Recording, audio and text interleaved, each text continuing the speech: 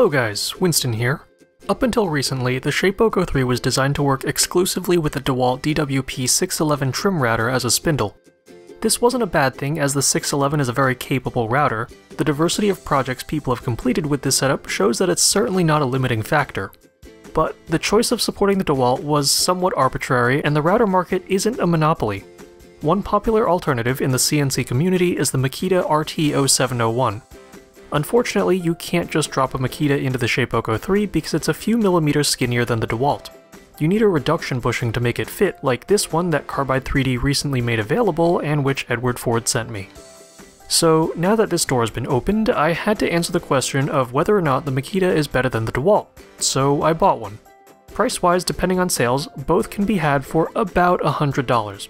Both use a 1¼ horsepower variable speed motor with closed-loop control, and both take 1/4" bits in proprietary collets. If you're just taking checkboxes, these two are very similar options. The one thing that really distinguishes the Makita is its broader RPM range. It'll throttle down to as low as 10,000 RPM or as high as 30,000 RPM, in theory at least.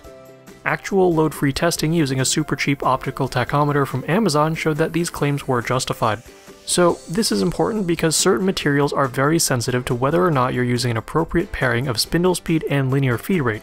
Having that lower minimum RPM can be really useful.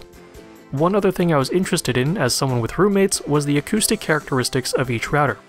Neither of these would ever be considered quiet, but could one be less offensive than the other? Looking at the frequency response across the Dewalt's usable RPM range of 16,000 to 27,000 RPM, the Makita is a little less shrill than the Dewalt. Its acoustic energy is spread across a broader spectrum, which makes it just a little less annoying to listen to.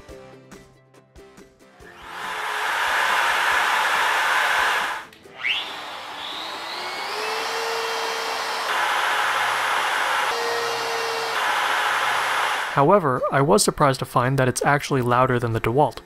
At 27,000 RPM, the Makita was several decibels louder than the Dewalt. It isn't all bad news for the Makita though, because you do have the option to run it below 16,000 RPM, and in this range it's definitely quieter than the Dewalt at its lowest speed. For my final data point, I wanted to see how well each router did under load. So to do that, I ran a pretty basic test. Take a block of wood, in this case some scraps cut from a 2x4, and just plow through it with the Shapeoko. I'm looking to see how much each router bogs down, if at all. At 16,000 RPM, I'll take a 1/4" cut at 40, 60, 80, and 100 inches per minute. Now, I need to head off any knowledgeable machinists before they complain. I do realize that the proper way to achieve a higher material removal rate at a constant RPM would be to cut deeper, not faster. That way the ratio of spindle speed to feed rate remains the same. I don't really care about the surface finish of what I'm cutting, it was just faster to do a Control F to find and replace all of my feed rate commands in my G-code instead of producing multiple versions of this pocketing job. In my testing, the Makita at its worst dropped no more than 100 RPM. Its closed-loop speed controller is clearly doing its job. In fact, in overspeed conditions, such as when you're throttling down,